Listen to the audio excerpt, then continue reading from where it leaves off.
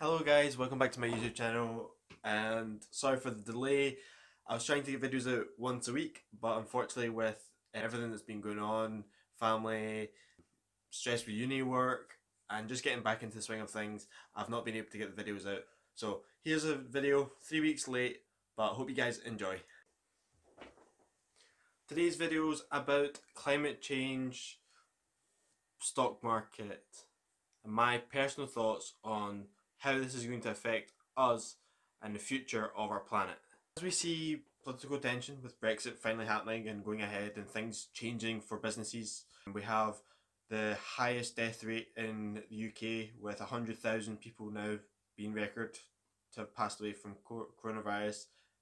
And everything else under the sun basically, the NHS being stretched, businesses being closed. It is tough for a lot of organisations now, and that has to take an effect on the stock market. So what is the way forward? And why do things have to change? From my own investments, I've been looking into what's my goals, what's my plan for 2021, where is it going to go, and what developments do I need to change to get there. So with university coming up to an end, that is taking key priority. So I have to think about that first. So hopefully I can get more videos out. However, when I've been had time off and stuff, I've been reading up on everything that's going on in the world, climate change, politics, anything to do that anything that can affect the markets basically, and thinking about what investments I have and why I'm changing them. You may be aware, if you're an investor and listening to this video, that the stock market has been, ever since the crash in March, everything plummeted. Everything has gone from extreme lows to extreme highs. We've seen organizations triple.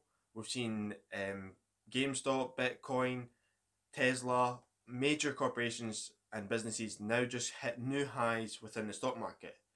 But as it's been called, it's the bubble, or the K effect. The bubble is the aspect of everything is just sitting on extreme highs, and they're not taking into consideration the value, the sales, the overall organization, what they're doing. For an example, Tesla have become the biggest organization within the car industry against Ford, Citroen, Porsche, all these manufacturers. They became the biggest valued corporation, even though they don't generate as much money, they don't have enough sales. Tesla's not actually producing as many products as them, which is crazy to think about. How is a company managed to become the biggest and most highest valued car manufacturer by not even producing the same amount? And this is something called hype. Hype has a major part to what happens within the stock market, and what people talk about can change and influence people's decisions on where they want to invest and put their money. And we have seen that within the last 6 months, certain businesses have skyrocketed. I bring this up as one of my last investments, and one of my recent investments to get rid of is my clean energy stocks. So clean energy is something I am definitely going to be continuing investing for the long run. However, I do think everything is sitting on a bubble. They're sitting on new highs that are unheard of. Some of these businesses such as Ceres and IT Power actually aren't generating money yet. They're not bringing in financial profits to show that they're making enough money to be valued at that price. So I decided, after our drop last week in the market, I decided to sell them. This was personal opinion. This is what I do. I'm not a financial advisor, so I'm not trying to say that you need to copy this. It is just my personal opinion and what my thoughts were. And I decided to sell them on the aspect of, I think they're sitting too high. It's a stock that I don't know what's going to happen with them in the next year. I don't know where they're going to go. I can't guarantee that they're going to be successful. However, they do have a lot of backing, so I will be keeping an eye on them. The stock that I have kept from basically my clean energy portfolio has been the Global Clean Energy ETF on iShares by BlackRock. So BlackRock are an American organization that basically do funds, basically have their own sort of like funds and ETFs created around different sections of the market. They created Global Clean Energy ETF. This is one that I invested in very early on, and I've created a good bit of growth from. They have a small dividend, so one of the reasons I have decided to keep them. So my Sears set is an ITM power I decided to get rid of on the aspect of unsure where they're going to go, but I do think that market will grow. So I've decided to keep the ETF as it covers a lot of grounds for other companies within that sector. As the Biden has gone in and has changed around the policies that Trump has put in place to come out of the Paris Agreement, and he's trying to get himself back in, I think the growth of that stock will be tenfold in the next 10 years. The climate change effects will actually be monumental, I think. In the next 10 years of our lives, if you're, I'm 20 years old, I think the next 10 years of our life, the climate change and the effects that are going to happen on this planet are going to be monumental. Currently going through a pandemic, I think this will not be the last one. I think the world has to be ready and prepare itself for the next wave of whatever it is. I think there's going to be more natural disasters that will happen, as there was in the first 6 months of 2020, over 200 natural disasters that happened. That's a crazy amount of number to have. Like, it just shouldn't happen. So this is something that I think is a key priority as growing up myself, and my development and my investments and where I want to put my money has to be thought about for my future. However, climate change is something that has to happen with not just yourself and where you put your money to help maybe develop technologies, put money into organizations to help grow it, and maybe your decisions you make. I am a pescatarian myself, trying to reduce my meat, fish, milk intake, just to try and make that difference, because these are factors that affect climate change, such as meat, dairy. These farmers and the producers of these meats and stuff do produce a lot of methane gas and stuff like that that's affecting climate change. I also think major corporations have to change a lot of aspects of their business to see how they can reduce and help the environment, because these corporations are probably the biggest effect of our planet.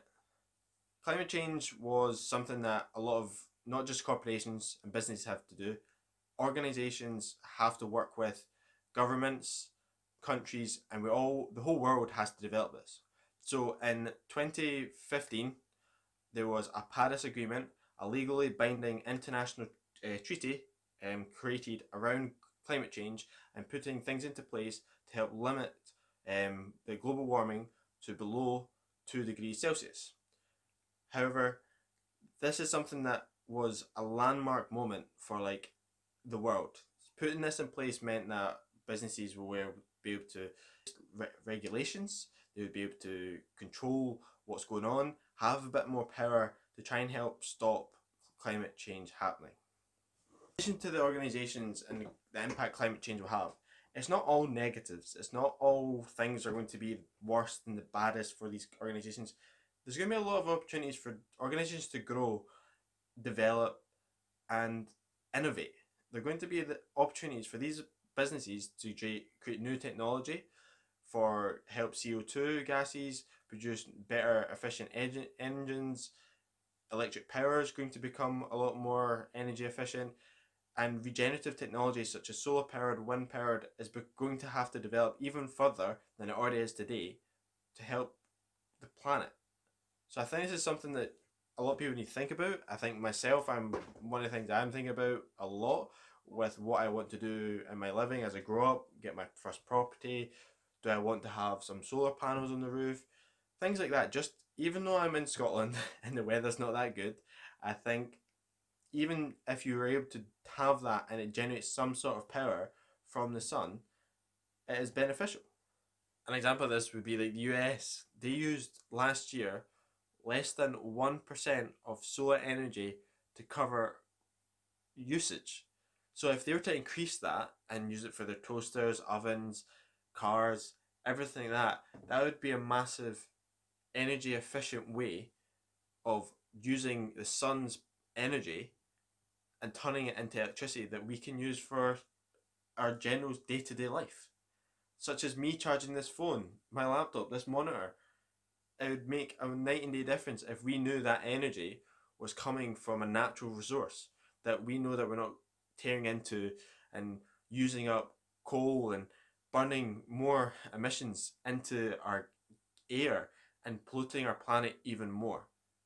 You're probably watching this video going, Jamie, yes, we get your point. You know, everyone knows climate change happening and things need to happen and people need to change and develop. But change actually isn't like a simple step. It's not a straightforward go and you can change. As I say, like for an example, people have a New Year's resolution. 92% of New Year's resolutions fail. That's a massive percentage of New Year's resolutions just don't happen. People start it and then after a month they give up or something else comes in the way and they're not able to continue. So what does this mean in terms of climate change and the effects on us, and how is this going to impact us? So in terms of investment, on the last 350 large climatic disasters for the past 50 years, basically a study was done to figure out the effect that's had on the economy and what does it happen to the stock market. So on average, from all these disasters that have happened, the stock market's only been affected by 2%. You probably think 2% is not a lot. However, the growth in these stocks have been a lot higher than that. And what do you mean the growths in these stocks? The stocks I'm talking about, Ceres, Clean Power, ITM Power, solar energy companies. There's multiple companies out there that are like developing and growing within the stock market. And if you were to invest in such as a solar company about 10 years ago, your money would be tenfold. And I think that's not going to stop. I think for the next 10, 20, 30 years, stocks and companies in this energy efficient way and going from oil and gas will develop even further and will have to become market leaders in that sector. So it's really interesting to talk about, but I think one of the things I want you to do is take a moment, have a look at what you use energy wise and think about, is there anything you could change or do to try and help the planet to just be that bit more efficient? Switching off more light switches, unplugging things, turning things off more often. The world is changing. As predicted, for 2030, energy will be a 50% increase in demand. The amount of water will be increased by 30%, and an increase in the amount of food that we need will be reckoned 50% by 2030. So the combination of these three, energy, food and water, will mean that there'll be droughts, there'll be things that happen alongside of that. If we're trying to create and push the world to produce faster and faster and create more as we consume more and more and the world's struggling to keep up with us, the effects of that will build up.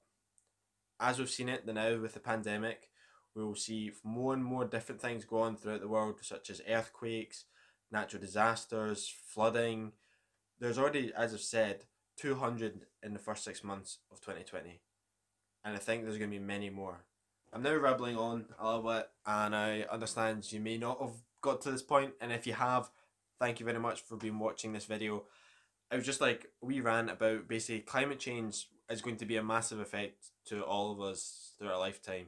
If you're my age or in your 20s, 30s, 40s, or to be fair, whatever age you are, if you can make a change, try to. I'm doing my thing, pescatarian. I'm looking for my garden business. I'm trying to find an electric van, electric tools. I'm trying to go down a more efficient way. So I hope you guys have learned a little bit from this. There's a lot of stuff that's going on in the world, and I think it's definitely worth, if you're looking for an investment for the long term, if you're in your 20s or 30s and you're thinking, what can I invest in? Something different instead of your standard stocks and shares, have a look into Global Clean Energy ETF or Ceres, ITM Power or Enphase Energy. There's multiple ones out there. Have a wee look and do your research on these companies, and maybe one of them might be suited to you. Just to let you know, I'm not a financial advisor. I'm just putting some recommendations out there for what I'm looking into and what my personal thoughts are within the stock market. Hope you guys enjoyed this video, and maybe see you next week. I'm going to try and get a video out. Trying to get a video out once a week. I've been a bit lazy with this one, and yeah, thank you guys. Cheers. Bye.